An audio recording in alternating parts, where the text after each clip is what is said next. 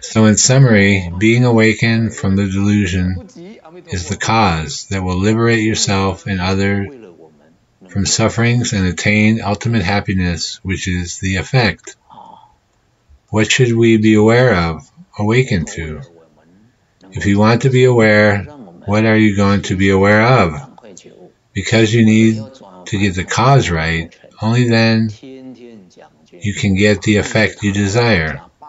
So during the time of Buddha, he kept repeating 4 characters. In English, it's called, get awakened quickly, as soon as possible. Be awakened as soon as possible. The first thing to be aware of is the impermanence in our life. That is the first step, the first part. If you understand the essence of this teaching, then your whole life will change. The way that you view your life will be different, because knowing that everything is impermanent, would you be nitpicking this little stuff that doesn't matter in the long run? Sometimes we may meet some situations that teach us that everything is impermanent.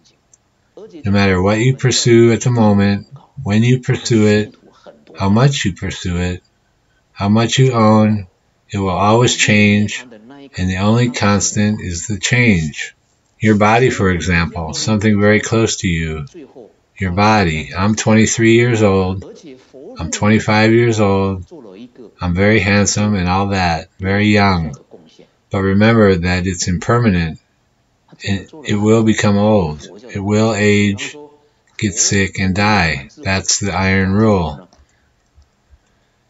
Not long after our birth, the human world, compared to the universe, is very small.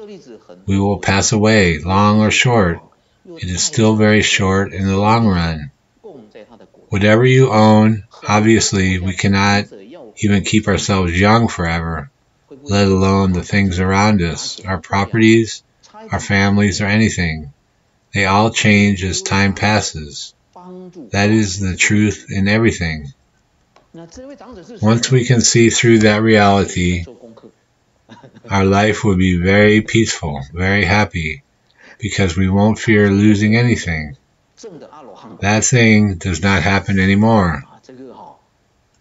Because you accept, once you are aware of the truth, you accept whatever comes to you. You change your attitudes. You will no longer attach, like you did before, for something that does not matter in the long run. Because in your heart, you have this word. The word is impermanence. That's the way Buddha helped us to get awakened.